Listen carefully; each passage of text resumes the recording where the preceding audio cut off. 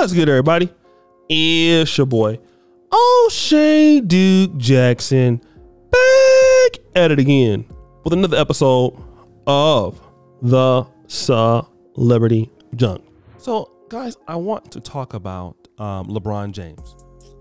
And LeBron James, you brothers know I have a lot of respect for him. I don't agree with a lot of the brothers' political stances, but nonetheless, I believe he's a great player. He is a great model for staying with his wife and doing things in the black community. I love that about our brother.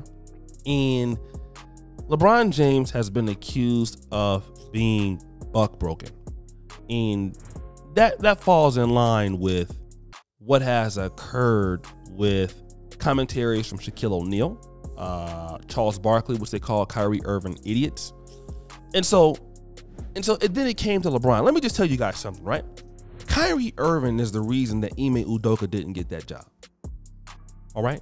Because if Kyrie Irving would not have shared the Amazon link, the issue with Kyrie Irving is what stopped Ime Udoka from getting the job, because Ime Udoka, that was already a problem. But having both problems and then this whole, people being mad at the Nets for that suspension, that's what really stopped Ime Udoka from coming. And I want to tell you guys something also, as black men. When you decide you want to make a stand for something, you better make sure it don't affect others around you. Because what Kyrie Irving did, it affected others around him. It affected LeBron. Okay? Let me tell you how. Kyrie shared the link. Everybody in the NBA started getting heat because of Kyrie.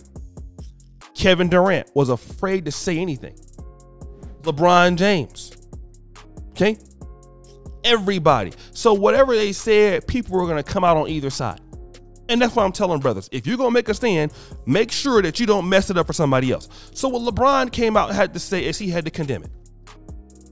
Everybody started saying that LeBron was buck broken and all this other stuff. Again, you would never want to risk losing your personal wealth because of somebody else. So I understand why he did it. But now LeBron had to come out when the time was right. And I believe after being asked if he can do so, he makes a statement.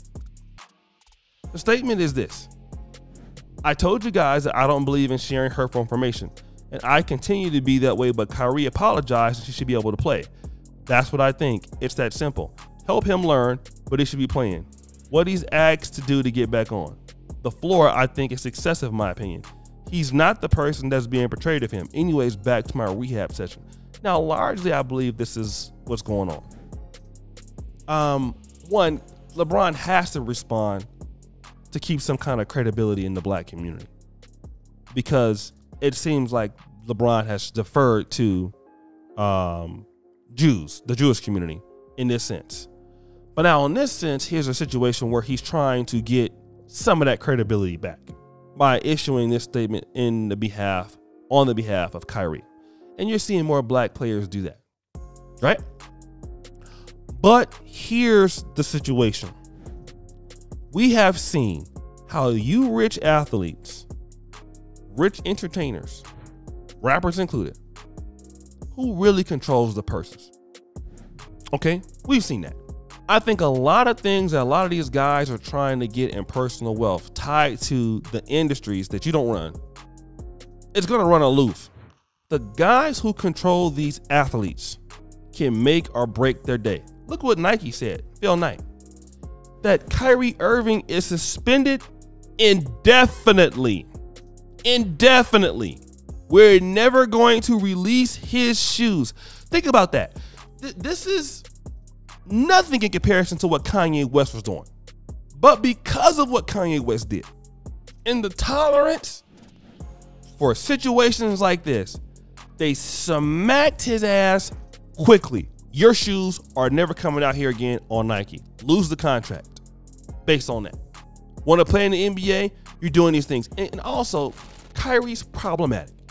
So, of course, he doesn't make matters worse for himself, better for himself. Okay? But I want you brothers to really look at the power plays and what kind of man you need to be. This is why you need to work with your black men. If you think that you're going to be like, I ain't got to deal with our people, I'm going to go out here and deal with these folks, Okay, see what happens. Remember Damon John? Damon John was really praising Farrakhan after a sermon he gave for a funeral. And what happened? The untouchable community made him repent. How dare you? He was forgiving on a apology tour all on Twitter. Oh, my stepfather is Jewish and all that, right? Everything else. You should want to be independent like they are. You have to think like them. The people who you feel are more successful, have more power than you. Why are you always subjugated to that? Why don't you believe in yourself? Why don't you have belief in your people? That's the difference between, I would say, the untouchable community, as Umar refers to, and us, is they believe in their people. They believe in fixing their people up. They invest in their people. They educate their people. They hold their people to a standard that we will never do, because everything in Black America is okay to do. You want to be a baby mama in Black America? It's fine. It's okay. We'll give you a baby shower. You want to come and weave and sell it up? You want to go and shoot up the whole hood? It's no problem. Free my N-word. It's good. Like free Pookie, free Day Day, free Young Thug, free Gunner. It's okay. Yes, all of them.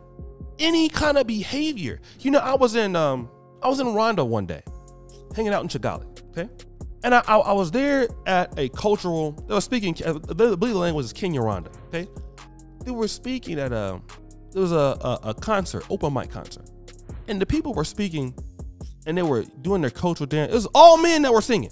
And the love that was in the crowd for these people who love their music in there, I could not imagine how that would happen in Black America without somebody getting their ass whooped or something mic popping off. Now, it could happen, but you know, it's, who knows? Possibly in your upper elite crowds. But other groups have respect for their people, for their culture, for where they come from. You know, we have people that disrespect leaders and stuff, and Harriet Tubman and all that kind of crap, and say bad things and nasty things about Martin Luther King, and you say nasty things about all of you about Malcolm X. I just, you know, how are you going to attain power for a group when there are no rules? Complaining when you don't have rules. These other groups have standards for their people, and we don't, and we're subjugated because of our own thinking, and we don't want to do the work. So now we're begging all the time because we're too, you know, nihilistic in our thinking to think about all the opportunities the Black world has, Africa has, Black America has. We can start making money and helping our brothers and reinvesting in our communities with our own money. We don't even think about nothing like that. We hate our people so much, but then we hate for other folks to take advantage of the fact that we hate our people, that we're already divided and conquered. And we just as human as them, so how can they have an advantage over us if we want to change it? But we don't. Well, guys, what do you think? It's your boy, O'Shea Duke Jackson, back at it again. Another episode of The Celebrity Drunk. Appreciate you for all that you do. Subscribe to the bell. I'm out.